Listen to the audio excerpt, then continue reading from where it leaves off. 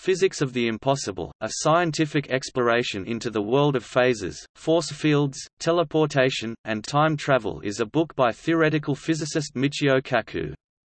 Kaku uses discussion of speculative technologies to introduce topics of fundamental physics to the reader.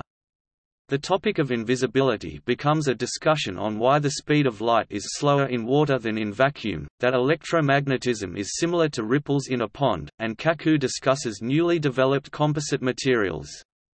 The topic of Star Trek phasors becomes a lesson on how lasers work and how laser-based research is conducted. The cover of his book depicts a TARDIS, a device used in the British science fiction television show Doctor Who to travel in space and time, in its disguise as a police box, continuously passing through a time loop.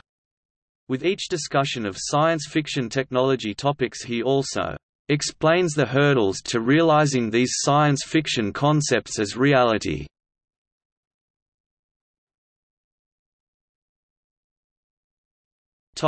The concept of impossibility.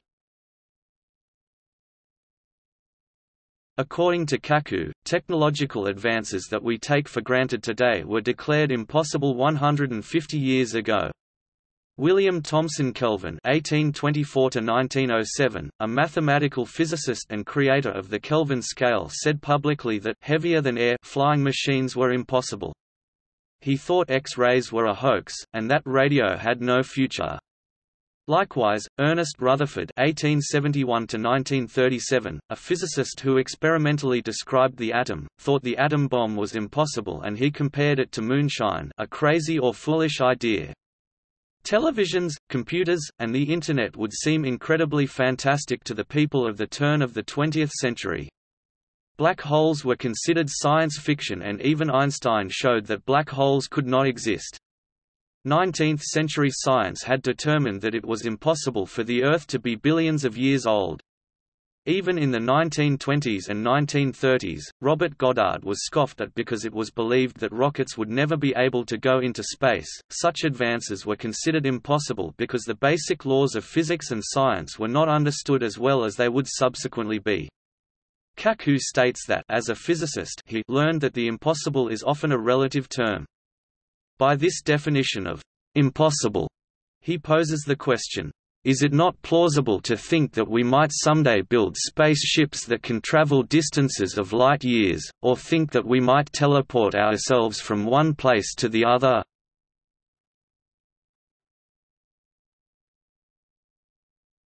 Types of impossibilities. Each chapter is named by a possible, or improbable, technology of the future. After a look at the development of today's technology, there is discussion as to how this advanced technology might become a reality. Chapters become somewhat more general towards the end of the book. Some of our present-day technologies are explained, and then extrapolated into futuristic applications. In the future, current technologies are still recognizable, but in a slightly altered form. For example, when discussing force fields of the future, Dr. Kaku writes about cutting-edge laser technology, and newly developed plasma windows. These are two of several technologies, which he sees as required for creating a force field. To create a force field, these would be combined in a slightly altered form, such as more precise or more powerful. Furthermore, this discussion on force fields, as well as on the pantheon of highly advanced technologies, remains as true to the original concepts as in how the public generally imagines advanced technologies as possible, while remaining practical. Kaku concludes his book with a short epilogue detailing the newest frontiers in physics and how there is still much more to be learned about physics and our universe. Kaku writes that since scientists understand the basic laws of physics today, they are able to perceive or imagine a basic outline of future technologies that might work. Kaku writes, "Physicists today understand the basic laws of physics extending over a staggering 43 orders of magnitude, from the interior of the proton out to the expanding universe." He goes on to say that physicists can discern between future technologies that are merely improbable and those technologies that are truly impossible. He uses a system of Class 1, Class 2, and Class 3 to classify these science-fictional future technologies that are believed to be impossible today.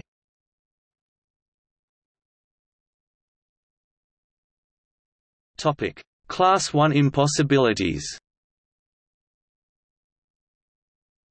Class 1 impossibilities are technologies that are impossible today, but that do not violate the known laws of physics. Kaku speculates that these technologies may become available in some limited form in a century or two. Shields up. One of the commands used by Captain Kirk in the TV series Star Trek. Force fields are vital for surviving any battle in the fictional world, but what exactly are force fields? In science fiction, force fields are very straightforward, but to make a repulsive force does appear impossible to make in a lab. Gravity appears in the 4-force list in Kaku's book. Gravity acts as the exact opposite of a force field, but has many similar properties. The whole planet keeps us standing on the ground and we cannot counter the force by jumping. A future technology that may be seen within a lifetime is a new advanced stealth technology. This is a Class 1 impossibility. In 2006, Duke University and Imperial College were able to bend microwaves around an object so that it would appear invisible in the microwave range. The object is like a boulder in a stream. Downstream, the water has converged in such a way that there is no evidence of a boulder upstream. Likewise, the microwaves converge in such a way that, to an observer from any direction, there is no evidence of an object. In 2008, two groups, one at Caltech and the other at Karlsruhe Institute of Technology, were able to bend red light and blue-green of the visible spectrum. This made the object appear invisible in the red and blue-green light range. However, this was only at the microscopic level. Teleportation is a Class 1 impossibility, in that it does not violate the laws of physics, and could possibly exist on the time scale of a century. In 1988, researchers first teleported information at the quantum level. As of 2018, information can be teleported from atom A to atom B, for example. But this is nothing like beaming Captain Kirk down to a planet and back. In order to do that, a person would have to be dissolved atom by atom, then rematerialized at the other end. On the scale of a decade, it will probably be possible to teleport the first molecule, and maybe even a virus.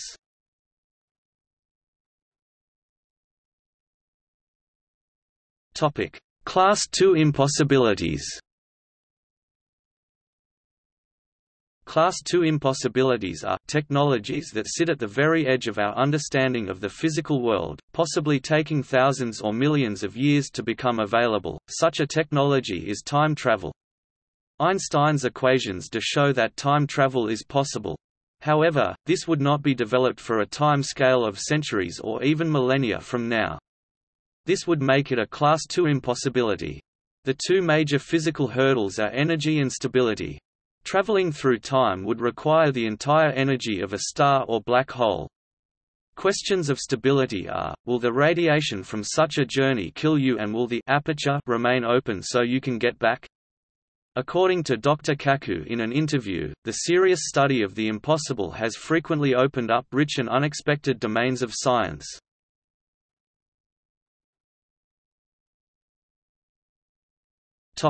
Class 3 impossibilities.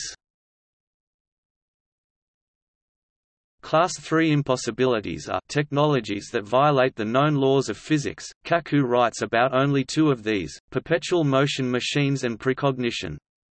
Development of these technologies would represent a fundamental shift in human understanding of physics.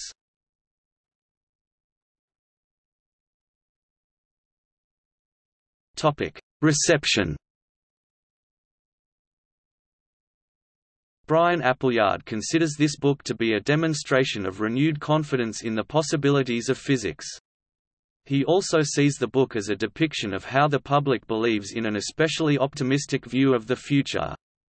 Discussing the book's author, he writes, "Kaku, when on home territory, is an effective and gifted dramatizer of highly complex ideas.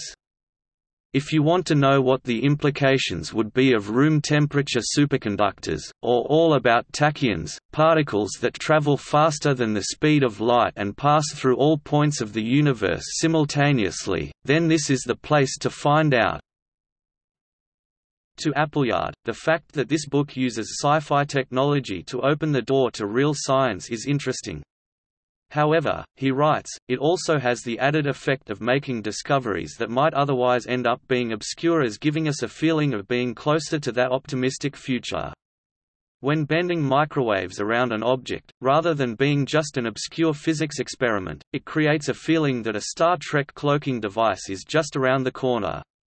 An equally obscure subatomic experiment means that soon we will be saying, "Beam me up, Scotty." He writes, that in this regard, this book helps to sustain our sense of an increasing acceleration into a future that must be radically different from the present. According to Appleyard, this radically different and better future is what lies at the core of this type of book.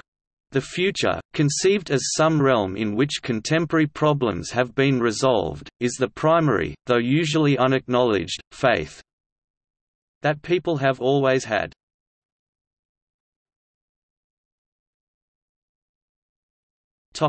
See also: